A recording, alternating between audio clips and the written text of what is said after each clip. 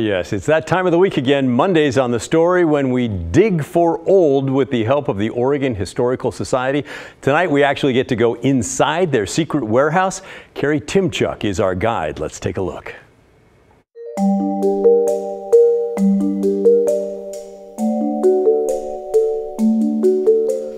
We have a little bit later, you'll see a large filing system of the Oregonians. I said obviously the most influential paper in Portland history and Oregon history, been around since the 1850s and 60s.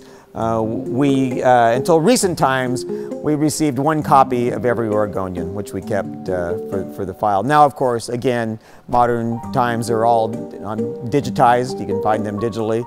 But just to show you an example of what old newspapers used to look like, with how they reported things, the color of the comic section, what was big. These are the Oregonians from 1959. And here you can see the front page of a big color comics here, the comic section here. Oregonian back then cost 5 cents per issue.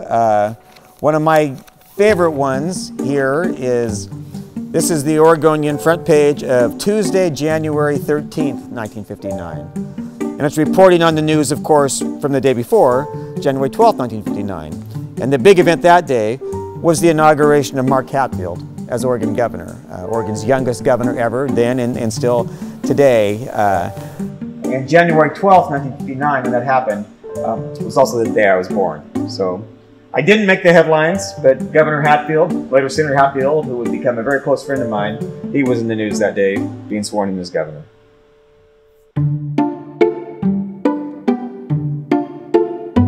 This is one of my favorite paintings in our art collection.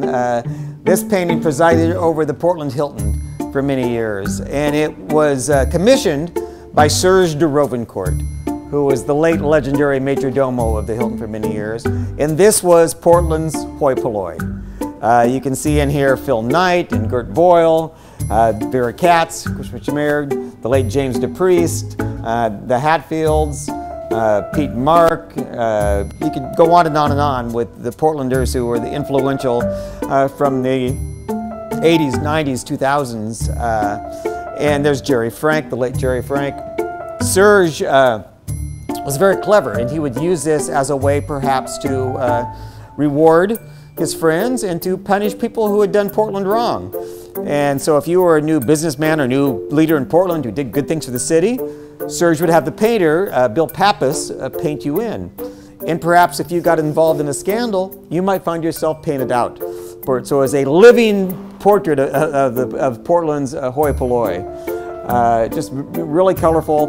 And when the Hilton changed kind of the look, Serge de Rovencourt donated this to the Oregon Historical Society.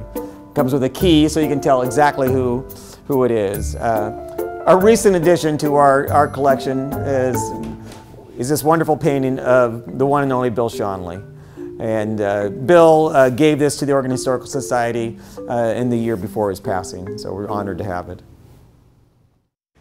Interesting stuff. Just a fraction of the tour tonight. There's so much more to see and experience. We're going to highlight that on the Mondays and the weeks to come, so be sure to watch for that.